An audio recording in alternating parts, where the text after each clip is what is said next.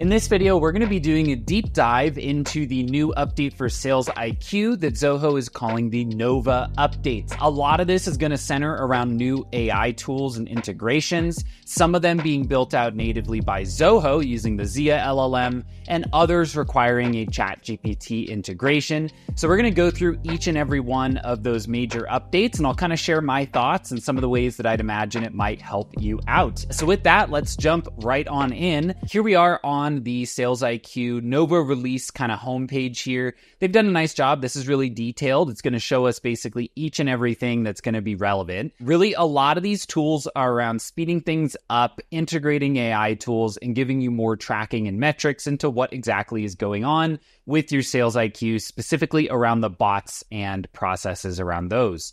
So first off, in terms of Zobot, kind of a few updates here. One, we're going to get some pre-built templates. I really like templates. Whenever I can start with a template and then make some adjustments, I find it really useful. Sometimes you'll look at a template and kind of see the way that they're using a certain action block or component, and then you can easily learn from that and kind of use it for your own purposes. You can also export and import these. So if you did have multiple brands or multiple instances of SalesIQ, you could kind of move your bot from one to another and not have to start all over. Next one, this is kind of the biggest update to Zobot for me, is looking at the drop-offs, right? Kind of where are people landing in the bot? Are there areas where generally the chat is ending, right? So we can see here, we had 216 go into this block, and then we had 107 and 102 exit that block, right? So we can do a quick bit of mental math here and go, okay, we're dropping off some people at that point. So you can make a choice about, do we want to streamline this? Do we want to simplify it? Or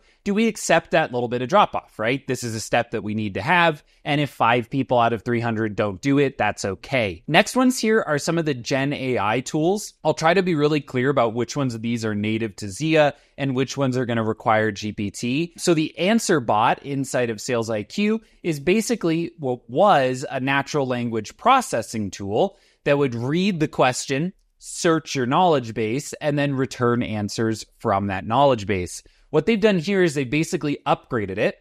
So rather than using a natural language processing tool, they're using a large language model instead, right? So they're going to be rolling out the Zia GenAI for this, really. And I've played with these tools quite a bit. The search and summarization is going to get a whole lot better. I will tell you, a lot of the times people think they need a Zobot, right? You want to have some bot on your site to answer quick questions. Consider the answer bot, right? It requires a lot less of this like defined flow building. It more just requires you to have a good knowledge base that it can pull from and reference as it's answering questions. Next up here, again, GenAI being the Zia side of things, they now have a writing assistant. So if I want to write out a quick message and then tell Zia, hey, make this better, right? Make this a little longer, make it a little shorter, rephrase it in a different tone. It can do that for you now, just saving that time and effort. And then also, if you are doing calls through SalesIQ, which you've been able to do via voice IP providers or in some internal Zoho products, now it's actually going to give you a full summary of that call. We love these internally. We do this a lot with our client meetings, right? We've got a little AI tool in there. It's recording things, and then it's giving a summary. Nice thing here is like if this was something you needed to follow up on, this summary could get handed off into something like a Zoho Desk ticket, and then that support agent would be able to see the context of what was discussed without having to listen to the whole call, right? You could imagine if you have a 10-minute phone call with somebody, rather than a 10-minute time frame to listen to it, you might have a 1-minute time frame to read through a quick summary. Next one up here, we're getting into the ChatGPT integrations here. So if you have the ChatGPT integration turned on, what it will do is as you are chatting with a web visitor, so here in this example, Victor is like the visitor on our website, they put in a chat, ChatGPT is actually going to, again, check your knowledge base and give you some suggestions of how you might respond to this, right? So you could imagine you have a message come in, you choose the suggested response, you have GPT rewrite it a little bit, make it a bit prettier, and you can send it out with just a couple clicks rather than having to really type much out at all. Next one here too is they've added a ChatGPT component into the Zobot interface. So if at a certain point in my Zobot, I want to take the information that I've gathered so far, ping it over to GPT, get a response, and then send that to the customer through the chat. I can do that now using a pre-built action block. You could kind of do this before using Deluge code, but you would need to understand the OpenAI API as well as Deluge scripting itself. This will be a whole lot easier. I will say, and I always try to do this, put an asterisk on this just because while it is really cool, there is always that concern that a GPT might hallucinate or give information that's less than accurate. That is a lot less likely when we're talking about the answer bot because it's constrained to only pull from your knowledge base, right? But when you get into sending a block of text to GPT and saying write a response, that is unlikely to be constrained just to your knowledge base. So you really need to consider if it's a good idea and make sure that you test it a lot. Before we jump into the next items, I do want to ask if you're finding the video useful so far, be sure to like and subscribe down below. Leave me a comment with any questions or feedback and head on over to Zenatta.com and click on book a meeting if you'd like to talk about how we can help you out setting up bots exactly like this. Next one up here, this is a long page, so buckle in. We've got workflows now. So essentially what this is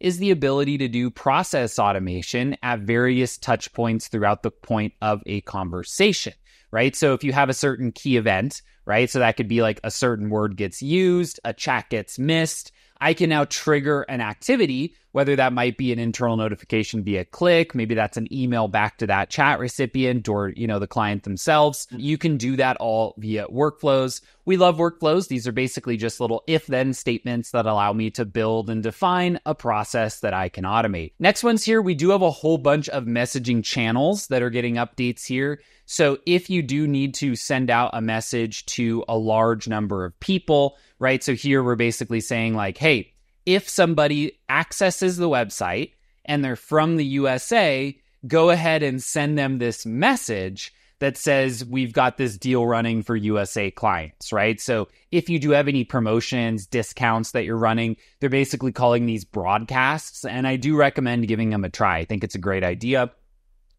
You can also do a direct scheduling of an appointment through your messaging channels. These, I believe, are all going to be running through like your WhatsApp, right? Things like that where you have that back and forth messaging capability. Big one that I always like is profanity management. Your team shouldn't be getting cussed at by people.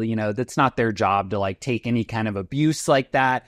So here you can go in and define a lot more granularly how you want to manage profanity inside of these messaging channels. You can also now do multiple business accounts from within one SalesIQ brand. So if you do have like a couple DBAs, maybe you sell on a few different platforms and kind of brand differently there, you can tie in each and every one of those business accounts into SalesIQ so that you can respond and receive those messages accordingly. We can also send out updates, notifications, and reminders using WhatsApp templates. So again, anytime we can template something and not have to come up with it from scratch each and every time, that's always a plus. I'm a big fan of templating whenever I can.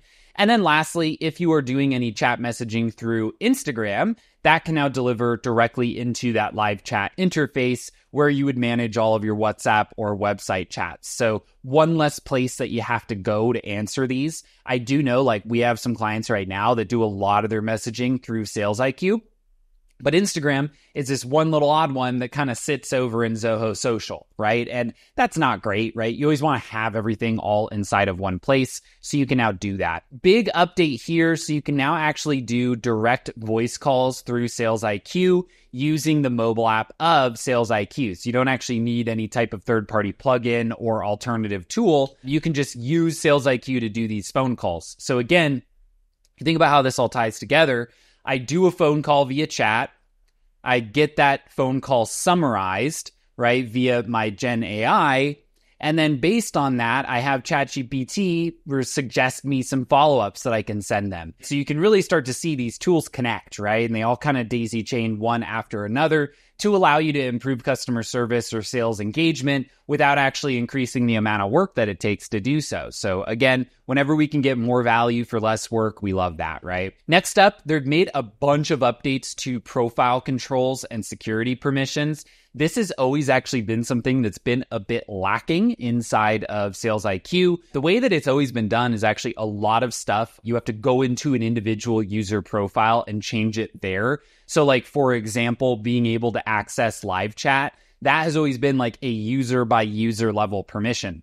that's really annoying, right? If you have a large team of people that are working in Sales IQ, what you really want to do is just say like, hey, I have a profile called Chat Operator. If I put someone in that profile, they get these set of permissions, right? I don't want to go to 20 different users and manually select all of those. So here, what I can do now is go in, create my profiles. We're going to cover everything from like live chat to if they can do a call, what type of feedback, what type of info they can see about leads, contacts, companies, etc. And I can just set that as a profile so that I don't have to do it one by one. Whisper chat, this is a big one. I see more people using this. What we're doing with Whisper chat is basically saying, hey, if you have an agent who's inside of a chat right now and they're going back and forth with that client, you've always been able to kind of spectate, right? You can spectate or kind of ghost into their chat and see what's going on.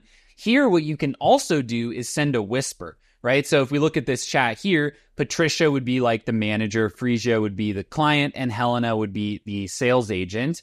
And Patricia can basically send a message in this chat that only goes to our employee that gives them some guidance or maybe like pre-approves a discount, right? So like in this case, they took a look at the chat. They're like, hey, this seems like someone who'd be a good client. Let's give them a discount, right? Client gets that discount, but they don't know that it came through this whisper channel. New integrations as well. So SalesIQ and Bigin now supported. That's really nice. Basically able to push things over as an account. I'd assume as a contact and deal as well. Create follow-up tasks if necessary. And then for those who are doing more of the support functionality through SalesIQ, you can also integrate it with Zoho Lens. Now, Zoho Lens is essentially a tool that allows a viewer to see from the camera on a mobile device. So let's say you need to like check out what's going wrong with some type of machine that's on site at a client's location. They might chat you through SalesIQ. You would drop them a link to Zoho Lens, and then they could actually show you exactly what's going on without you having to go on site. So something like, hey, it's not plugged in, right? Save yourself that trip to have to go there and find, no, the power button's just not been pressed. They've also done a whole bunch of updates here for the Agent mobile app. Agent mobile app is essentially a tool that is defined specifically for like the users, less for the admins. It's like a streamlined version of SalesIQ that allows you to just see like chats and really the workflow side without having to jump into the settings and reportings.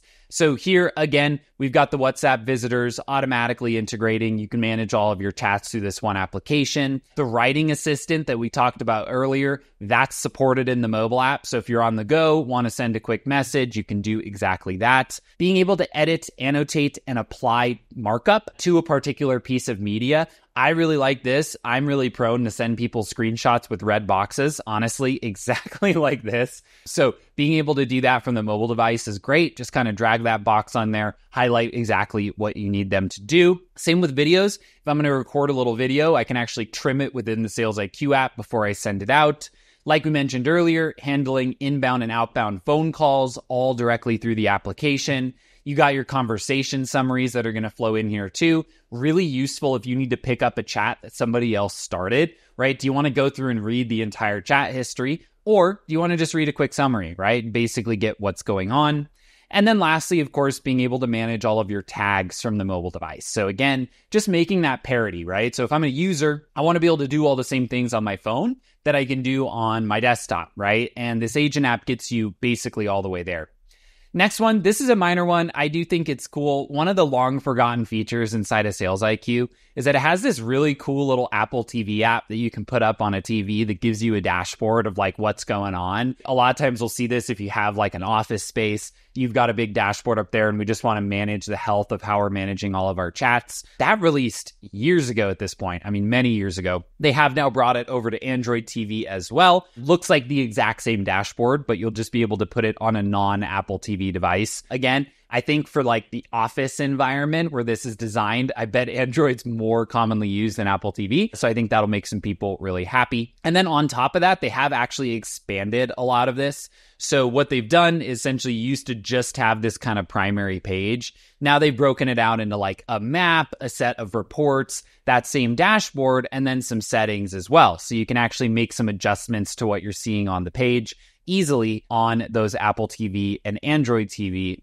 dashboards. So with that, big updates here. I think for me, The main ones I'm really excited to see. As nerdy as it is, I do really like the interaction data on the Zobots. These have always been a bit of a black box before, and you could have a point in your process that like really isn't working for people, and you just wouldn't have a lot of insight into that. So really excited to be able to track and view those. I love the answer bot. I think more people should use this, and maybe less people should use Zobot. I think a lot of people default to Zobot when answer might get you exactly what you need. Switching that over to an LLM is a big improvement from natural language processing, right? Natural language processing, basically doing like a keyword search. LLM is like understanding the words and looking for articles that satisfy the question rather than just doing strict like word searching. Of course, really excited for these new AI improvements as well. Being able to do the rewrite and the call summaries is a huge time saver. Being able to get these pre-baked responses for things pulling from the knowledge base